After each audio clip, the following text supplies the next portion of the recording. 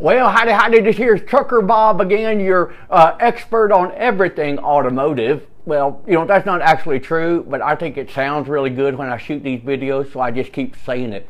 Anyhow, I do know a thing or two about Volvos.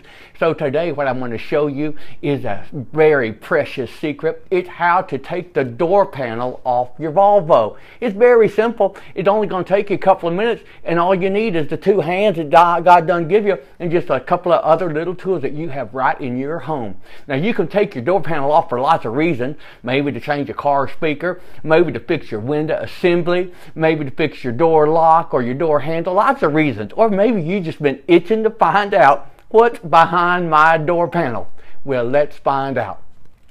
Alrighty then, here we are now with the door open, and let me tell you what tools you're going to need. They're very simple. First, you're going to need some kind of T25 Torx wrench. Very helpful tool. Keeps you from breaking your fingernails. Secondly, speaking of fingernails, I'm going to use a little fingernail file with a point on it to pry up some plastic molding. But you know what? Because I don't want to scratch my molding, I'm going to show you what Trucker Bob's special sauce is, his secret sauce. I put my little fingernail file in a little plastic baggie, so now it's coated with plastic. And watch what I do.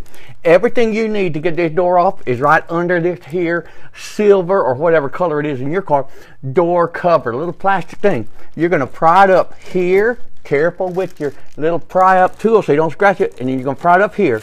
And then it's just going to pop right off just like that. And once it pops off like that, all you need is your little wrench, because inside there are two little screws that are just waiting for that wrench.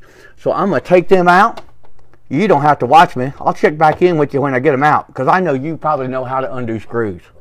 Okay, now I got those two screws out. Now the whole panel's being held on by some plastic little poppy things that are all around the perimeter. Perimeter is just a fancy word for the edge.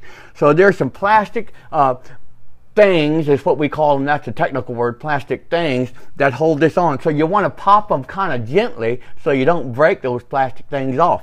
I tell you what, first thing I'm going to do though, I'm going to take this little grommet right up here off the top of my door lock so it don't break or hinder things. Then I'm just going to pop real gentle like.